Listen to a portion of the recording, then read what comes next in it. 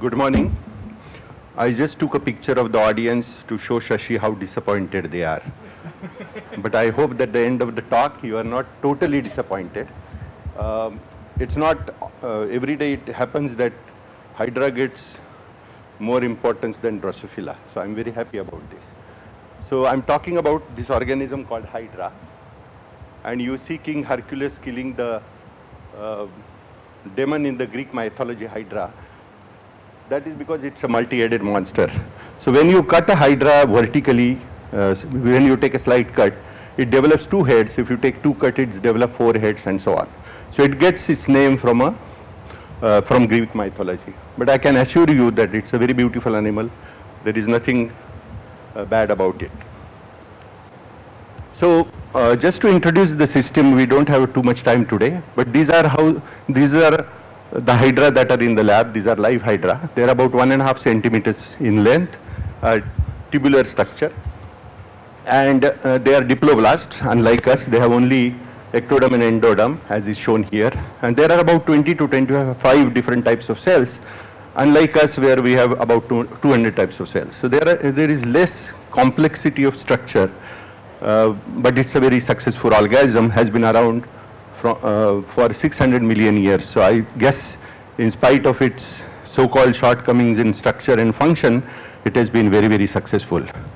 Hydra also escapes organismal aging, so it doesn't necessarily die. And so we can discuss this later. I am sure there will be some questions about this. And this is basically because of the 3 stem cell populations that are present in Hydra. One is the ectodermal epithelial stem cell population. The other is the endodermal epithelial stem cell population, which is shown here. And when they terminally differentiate these cells, they end up in the tentacles and the basal disc.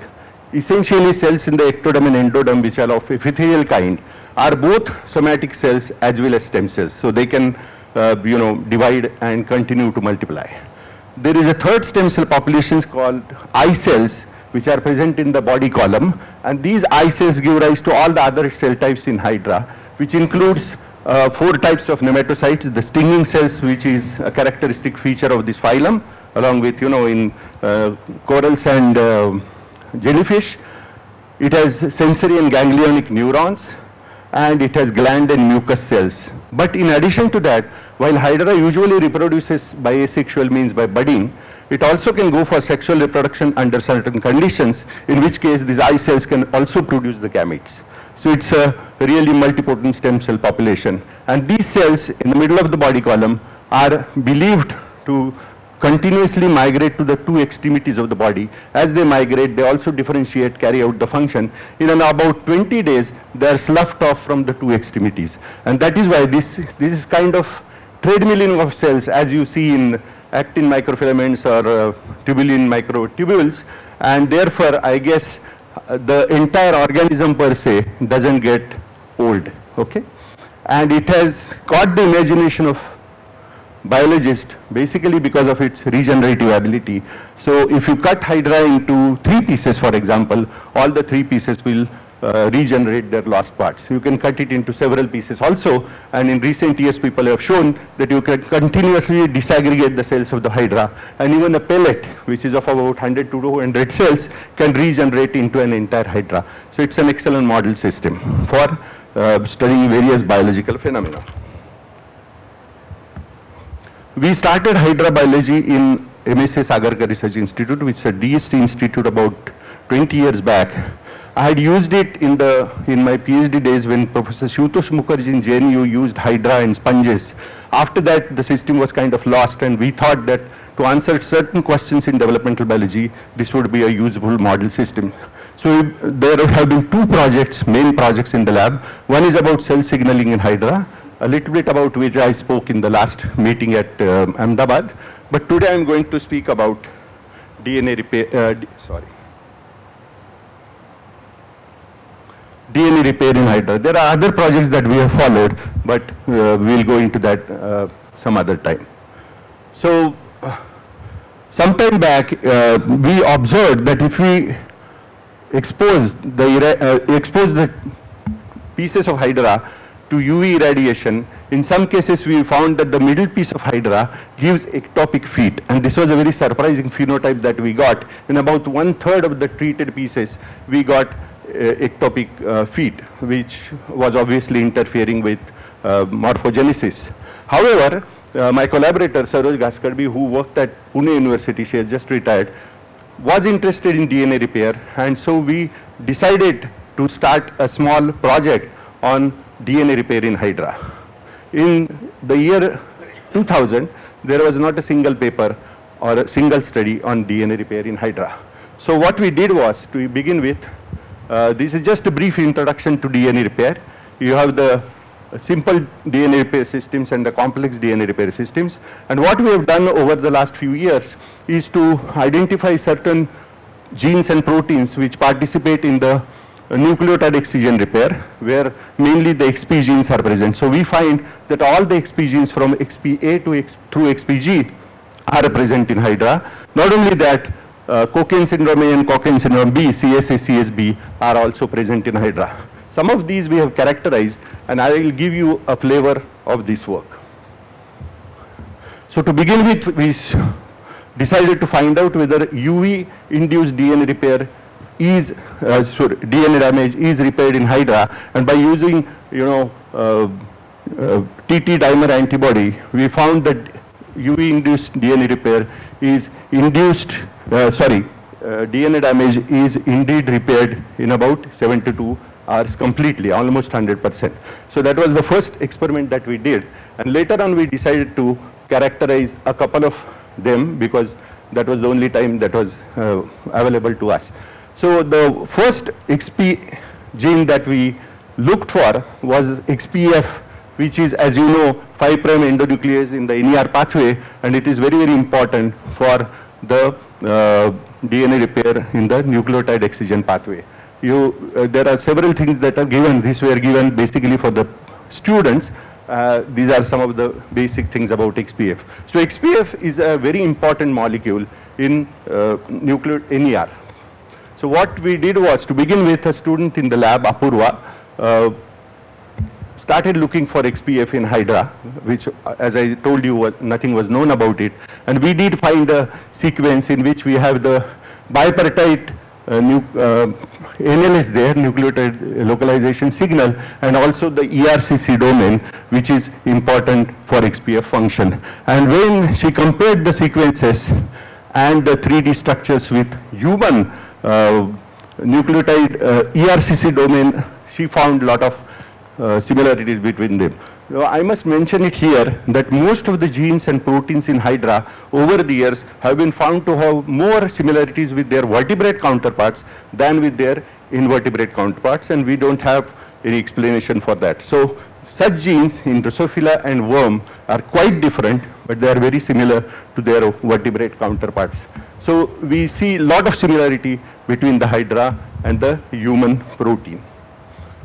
To find out its possible function, what we did was, what Apurva did was separated the ectoderm and endodermal layer. So let me mention it here that hydra, because it replaces its cells all the time, there are very few mutants in hydra. It's very difficult to make transgenic hydra. So we have to use certain measures which are sort of indirect. So when she isolated ectoderm and endoderm and looked for the expression of XPF, she found that it is predominantly present in the ectoderm. I mentioned initially that the eye cells that are important for giving rise to most of the body cells of hydra, other than epithelial cells, reside in the ectoderm in the body column, and we could clearly see that ectoderm is more enriched with XPF transcripts. And you can see here by whole mount in situ hybridization, the XPF is expressed in the body column, but it is not expressed in the extremities. So here is what I showed you in the last slide. It is predominantly expressed in the ectoderm. After that, Apurva isolated the different cells, ectodermal, endodermal, and eye cells, and she could actually demonstrate that it is present predominantly in the eye cells. So we believe that it's very important because eye cells are the ones which also give rise to the gametes, and maybe it is important to have a robust DNA repair system here.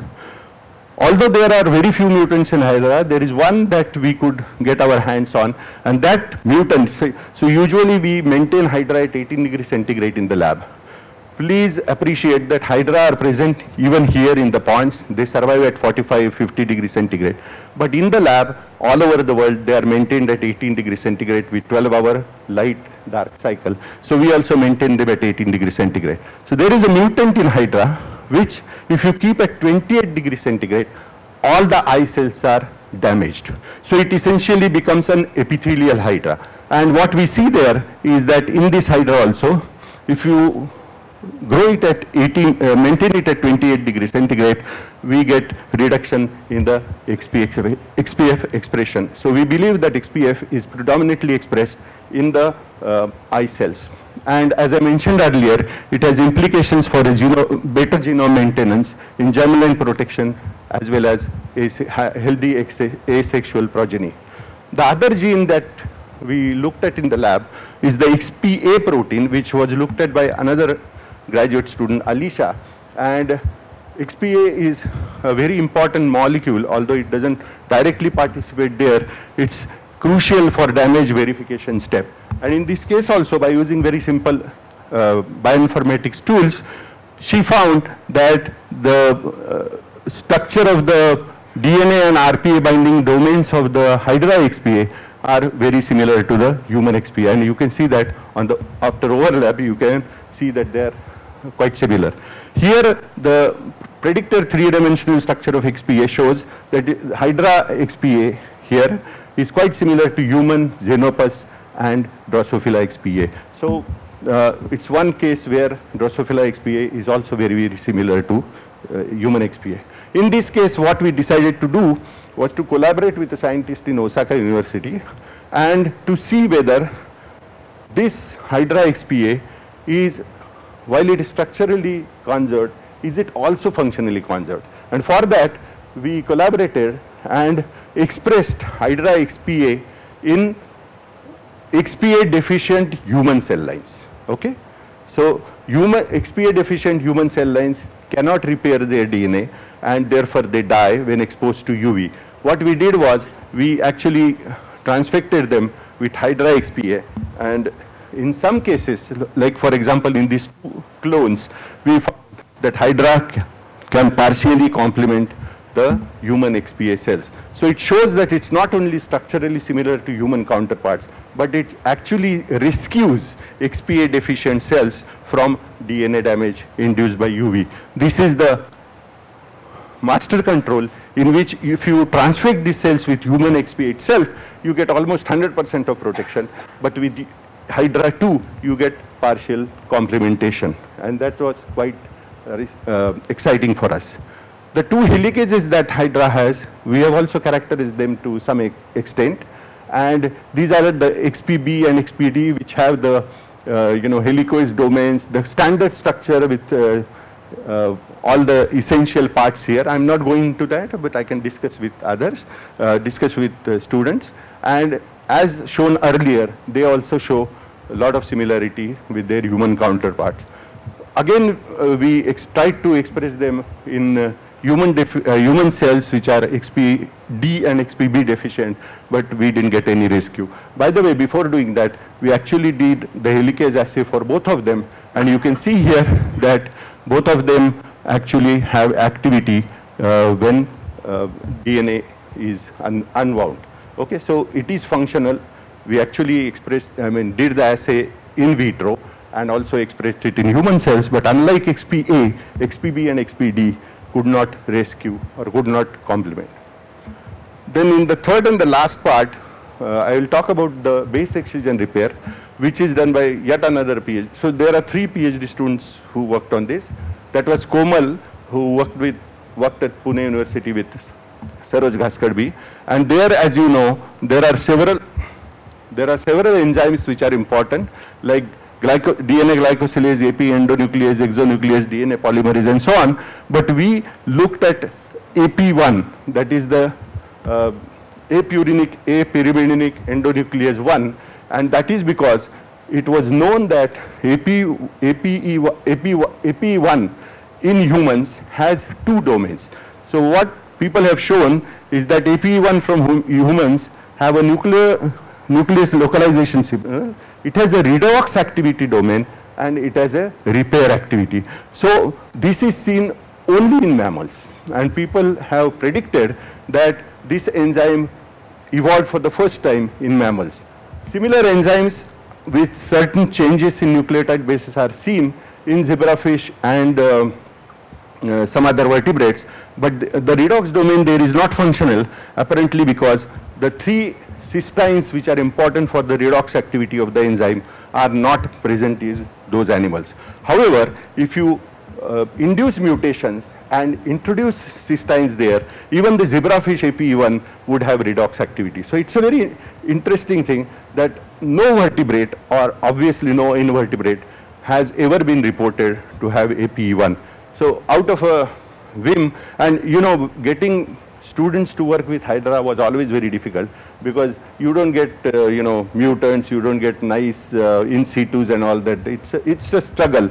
So this girl Komal agreed to look at APE1 in Hydra, and actually she did find predicted sequence of APE1 from 2 Hydra species. So in this case, the Hydra species that we usually work with is Hydra vulgaris. We have identified it in you know, India. But there is also another strain of the same species which has been being used for several decades called as Hydra magnipapillata.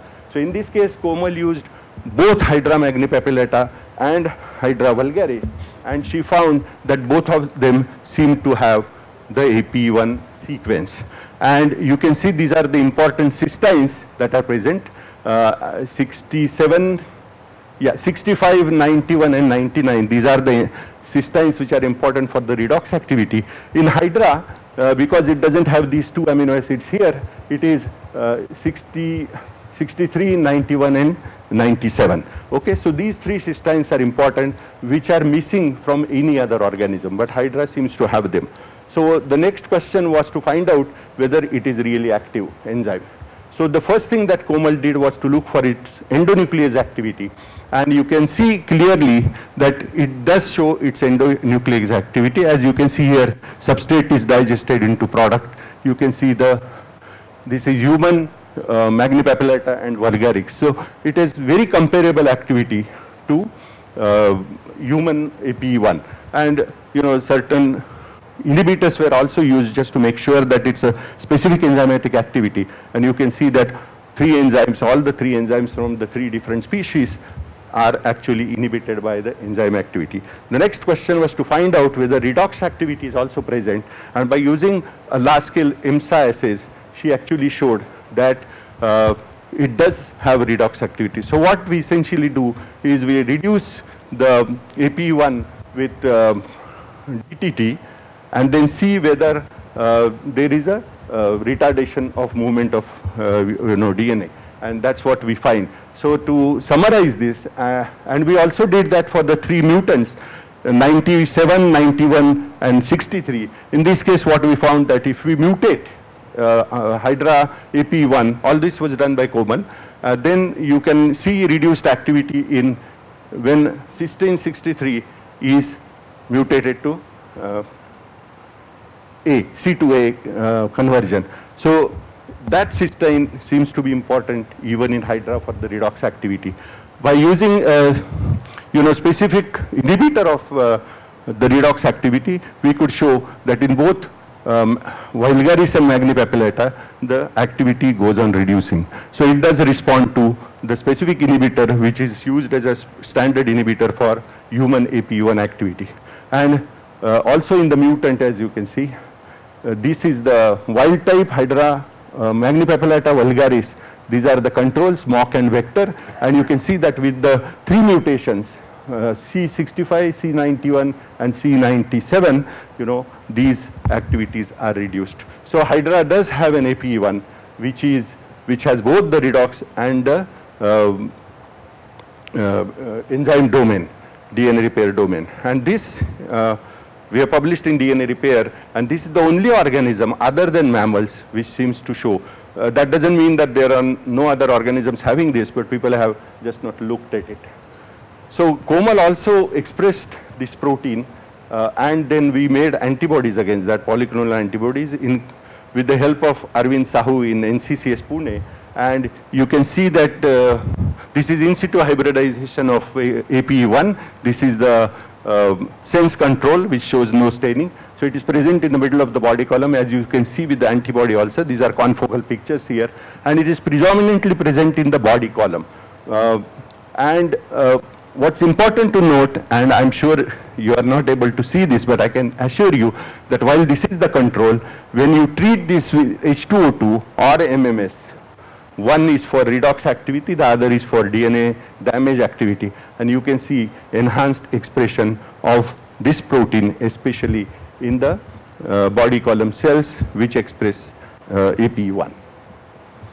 When we treated it with APE1 inhibitor 3, you can see that there is some effect on the overall morphology. There is some standard assay to semi-quantify this in Hydra, and you can see that with increasing concentrations of H2O2 and not increasing with time, increasing time, H2O2 and MMS induce more and more abnormalities. So when we work on Hydra, we always try to correlate whatever we see in the gels or in the Eppendorf tubes or in the organism. So that's the idea. And that is the part where students are not terribly happy, because they are happy running hundreds of gels, but unhappy doing in situ hybridization with the whole organism. And if we use inhibitor of endonuclease activity, we don't see any effect on regeneration. But if you use the redox activity, then you see that regeneration is affected. And there are other papers that have come from Saroj Gaskadbi's lab which show that antioxidant activity is essential. So redox signaling is essential for regeneration. So you can see here that with increasing concentration of the inhibitor here, you can see reduced regeneration capacity in Hydra. So we now believe, and this is what we have done so far, we have looked at Hydra XPA genes. Some of them have been characterized. Other we have identified, but we have not been able to characterize them. And we think these are important not only in NER, but there are some XP proteins which have been also implicated in some diseases like progeria or even developmental abnormalities. And we would have liked to look at them, but I don't know, somebody else might take it up. Then it has a robust BER activity also. AP1 we have looked at, but we have not been able to look at others. In collaboration with Satish Raghavan in IISc Bangalore, we have also looked at certain other pathways, and we find that the non-homologous end joining is present in Hydra. Unfortunately, that work is not complete enough to be presented in this forum. So far, to my knowledge, these are the only papers on DNA repair in Hydra, and I am very perplexed that why people have been not looking at it, because it has tremendous regeneration ability, and most importantly, it tends to escape organismal aging, and people have not really looked at DNA repair here. So whatever I told you is based on these 7 publications that we have had, and these 3 theses, Apurva Barve, Alisha Galande, and Komal Pekle. So just for this, I mean, anyone wants to read more on this, this is a general article on Hydra. It's an interesting model that one can use for short projects as well as long projects. This has come in Resonance some time back. Our cell signaling work has been reviewed in International Journal of Development Biology, and the DNA repair work in Frontiers in Genetics. So Apurva did the main work, began the work, XPF and XPA. Alisha did XPA, XPB, and XPD, and Komal, who worked at Pune University, did the APE1 work. We collaborated with Masafumi Saijo for expressing the XPA genes in human XPA genes in human XP deficient cells. Dr. Tell from Udine University confirmed the results with APE1 regarding its DNA activity as well as the redox activity. Saroj, of course, because she was interested in DNA repair, I was coaxed, I was actually pushed, I was blackmailed into doing DNA repair, and that has come very useful for me, and I'm very thankful for her. Unfortunately, she's not here. She would have presented this work much better than me. Thomas Bosch from Kiel University, who is a established Hydra biologist, helped us initially when we established Hydra lab here, and which was very, very tough that time. Makoto Sashima, we have collaborated with him to express human vertebrate developmental genes in Xenopus embryos, where also we show that certain genes like Noggin have been functionally conserved. Satish Raghavan, as I mentioned, we have been working for non-homologous end joining technique, and Arvind Sahu helped us isolate, purify and express the APE1 protein and make antibodies. This is Agarkar Research Institute, which is a DST institute. The work was done in collaboration with Agarkar and Pune University, and these have been the funders over the years. Thank you very much.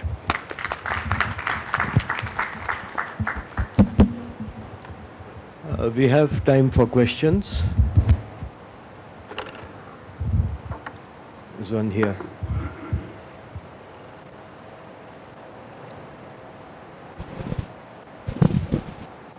Very good morning, sir. Thank you very much for the nice work. Thank you. Sir, I was wondering regarding the nuclear localization signal. Did you check the importin proteins? Sorry? Did you check the role of importin protein? No, we didn't. Okay. Because importin protein play the role for yeah, we have not been able to do that so far. Yeah, nice. It has a bipartite signal, but yeah, we have not looked at it. Okay, thank you very much. Yeah.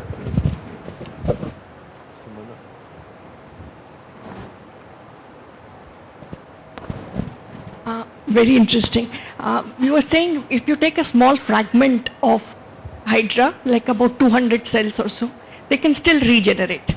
I was wondering if you can take some cells and let's say centrifuge or something to get the orientation away, make it home, them the opportunity to realign and develop. Will they become a Hydra again? Yes. So not only small fragments, actually you make a pellet of the cells, and even a 100 cell pellet can make a Hydra. So what we usually believe from the work of Louis Wolpert especially is that it has gradients. You know, that's what he used for a positional information and morphogen gradients. But it turns out that even in this pellet, you know, certain cells, groups of cells start expressing Wnt to begin with, Wnt gene, and then finally only one of the groups keeps on expressing Wnt, and that becomes the head of Hydra. So although you ruin all the morphogen gradients and positional information there, because that's what we have been taught. In fact, Wolpert got that idea, because if you cut it into, let's say, 3 pieces, Yes, yes. head will always come on the side where original head was there. That is because of the gradients. But it can happen even in the pellet. So this is a pellet centrifuged. Right. So you can just keep a pellet and it will regenerate. Yeah, so you can go on fascinating, yeah. studying many processes. Yeah. Oh, hi Shashi. Question from the examiner. Huh? So, I can't, yeah. this, you know, APE1 is there in Hydra and in mammals. Yes. So, I think we are losing you in between. what is the phylogenetic route? Is it? So we don't know, because APE1 is present in all organisms. Okay. No, the redox. But the redox domain is present only in the mammal, I mean functional only in mammals. The N-terminal domain, which is the redox domain, is present in other vertebrates. But it is non-functional because the cysteines which are required are not present So it's there. a convergence. Yeah, we have no idea. So that's why evolutionary biologists should tell us what's happening.